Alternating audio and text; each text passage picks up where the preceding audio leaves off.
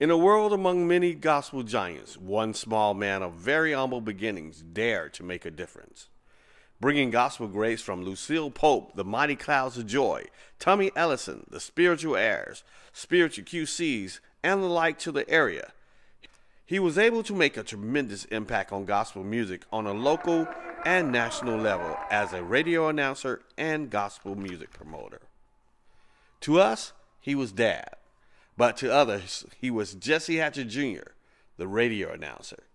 Gentlemen, this is Jessie Hatcher coming on the air this Sunday morning at 6:45. Tune in from 6 until 12 noon with the very best in gospel music that you will hear anywhere. Jessie Hatcher Jr., the gospel music and event promoter. Give a big round of applause, ladies and gentlemen.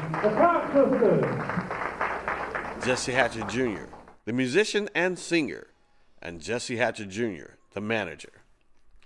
He hailed from a small, unincorporated town in Musella, Georgia, but managed to build a gospel music empire that allowed him to meet, manage, and mingle with local, national, and international gospel artists and entertainers. One thing about it, when I wanted to get into that gospel field, I started working at a radio station, which is WXKO radio station in Fort Valley. And also I left that station and went to WQ106 in Fort Valley and played gospel there. I went to WPGA in Perry. And then I did radio in Macon, Georgia, WIBB. And I just liked the gospel music. I was a gospel DJ, and that's what I wanted to be. Okay. He also managed local groups like the Clark Sisters and helped others to go into the studio and record. Help celebrate the life, his love, and his legacy. One of the first times when you decided, hey, I think I like to play this music out here for the world. Well, see, when I was back in the younger days, that was my younger days, and I felt like that if I get out there in the gospel field and probably had some people that interested in listening to good gospel music to change the people's over to the Holy Spirit. And so that's what I wanted to get into, and so we had to change a lot of people in my promotion. And then plus people come out to my shows and all over, all out of America, Georgia, Albany, Atlanta, everywhere. I just come to see Jessie Hatcher doing this gospel show. That was my way of having fun, and I enjoyed doing it for the people and for myself. But I always like to play my music. People will call me and request me to play certain songs. But I like to try to play the songs that I like, and I feel like that the people will like that says. Jessie Hatcher Jr., remembering the years, kingdom building through gospel music. Well, me and Jessie go back a long ways.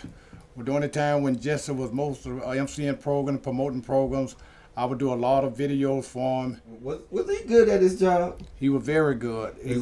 He done an excellent job for promoting groups, also being on the radio every Sunday playing good gospel songs, the old and the new, that people love to hear. So you think people look forward to going to his shows during that time frame? Yes, he mostly had a full house when he booked programs such as volunteers or some of the gospel songs or different local. He had mostly mixed groups, the locals and the professional groups, and he had a crowd when he did. As we look here, do you know who this particular person is on the screen there now? Yes, sir. That's Tommy Ellison. That's Tommy Ellison. And the 5 Singing Stars. Now, is that a show that you did? That's a show that I did, the Superstar. They call him the Superstar. They call him Tommy Ellison.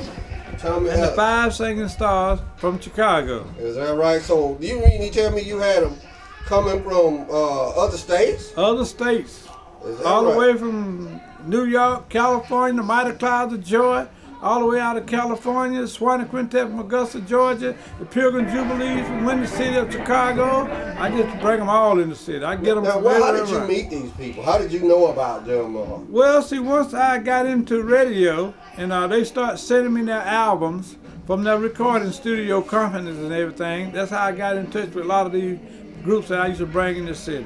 Okay, all right. So like Sister Lucille Pope, she was one of my favorites. That's how I got started in radio with Sister Pope. Sister Pope was the first gospel group that I ever brought in the city of Fort Valley. Is that right, Sister Pope? Sister Lucille Pope and the Pearly Gates of Atlanta, Georgia. They were from Griffin, but they in Atlanta now. Okay. Do you remember the very first day that you got into radio, or? Well, yeah, I can sort of swing back to the day, the very first time I got in the radio. But I can't remember the exact date what it was. It was way back there, probably in 67, 68, 69, something like that. I got trophies and stuff that I used to have my anniversaries and stuff. People used to give me trophies and stuff, and I got all those at my studio at my house.